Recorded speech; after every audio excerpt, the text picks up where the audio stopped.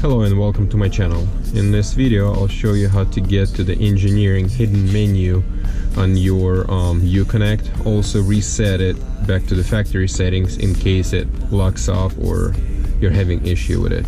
So in order to get to that menu, you need to push these two buttons at the same time and hold them for about 3-4 seconds.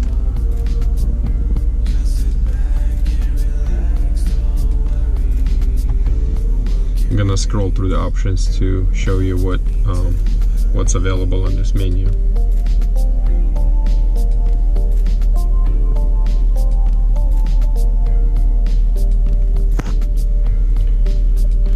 And so if you want to reset your radio, you just simply go to reset radio, hit yes button, and that's gonna